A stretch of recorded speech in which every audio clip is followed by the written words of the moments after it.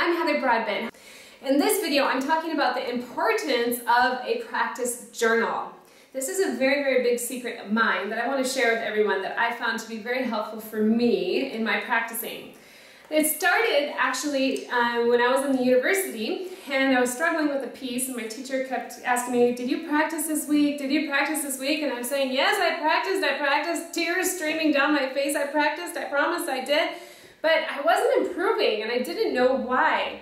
So I sat down and I took a piece of paper, and I believe it was a Mendelssohn violin concerto that I was working on with him, and I sat down and I wrote down every single measure that I had an issue. If I had a measure that I had an issue with intonation, with the shift, if I had a measure that I had an issue with the bowing, bow distribution, all those different things, rhythm, double stops, anything technical, I wrote the measure, say measure 37, intonation between the shift and fifth and sixth position, something like that, okay? But very detailed. And then the next day, I would come back and only practice those measures over and over again with little itty bits. And that helped so much that when I went to my next lesson, my teacher asked me, what the heck did you do? Because I made such huge improvement.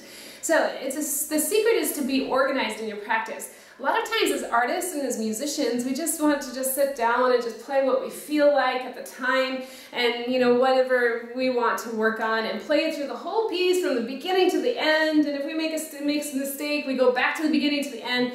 And that is not productive, effective practice at all. Not at all effective practice. So what I'm going to talk about is this practice journal and how to use it. First, with your piece, your concerto, your sonata, the unaccompanied Bach, whatever it is you're working on, orchestral excerpts, write your measure number in and the issue that you're having with it. So I'm just checking in my journal here. If I have some specific examples, I can just show you real quick.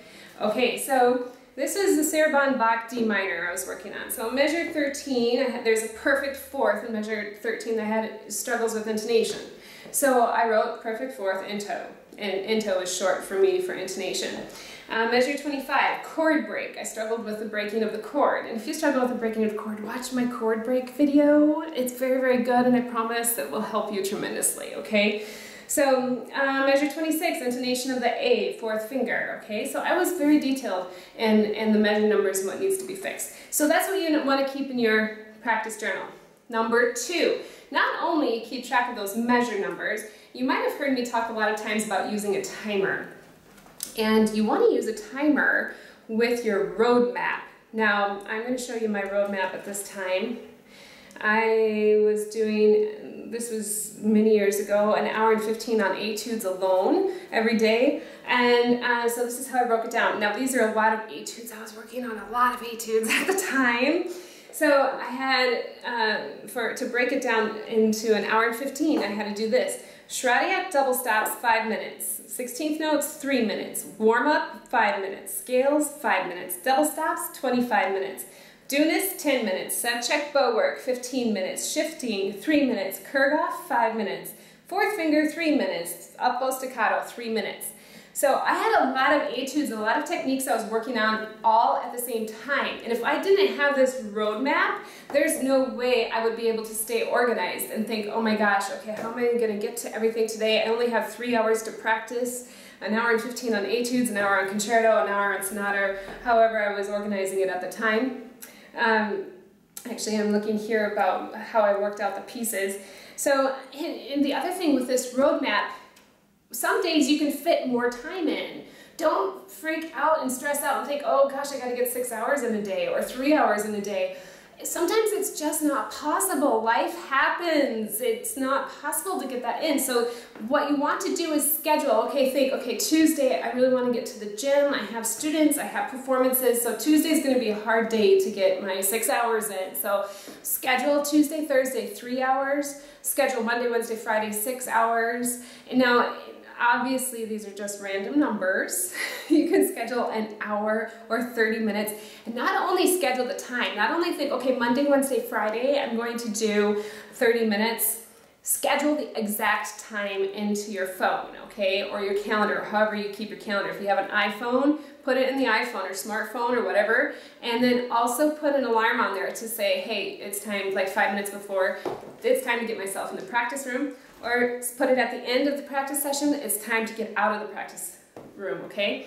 So with a timer, if you actually use a kitchen timer, it's sitting right there and it's really loud.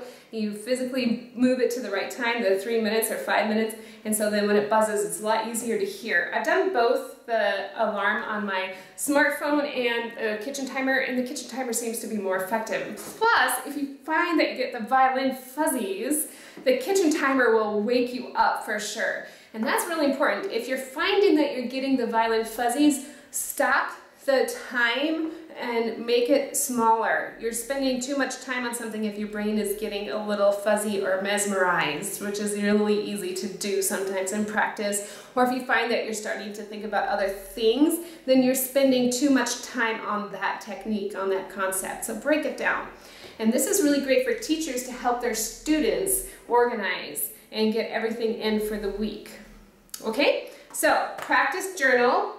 Create your roadmap, write everything that you're working on, and divide it up with your time, schedule it in your calendar, and make sure to do what I did with the measure numbers. Okay, so you stay very focused and exactly what you want to accomplish. Hopefully you found this video to be helpful. If you like the video, make sure to like the video. If you found it so helpful, share with all your friends, all your violin friends, musician friends, because this applies to musicians in general. Subscribe to my YouTube channel, and if you haven't yet, be sure to visit www.onlineviolin.net, where I have tons of videos and blog posts to help you out. And if you have a request for a video, be sure to write in the comments below as well. If you do this and you find huge results, share with the world. Write in the comments below that, hey, I did this for a week and wow, I can't believe the results. It's amazing how much I improved. Okay? So remember, be true, be you, be, and happy practicing with your practice journal.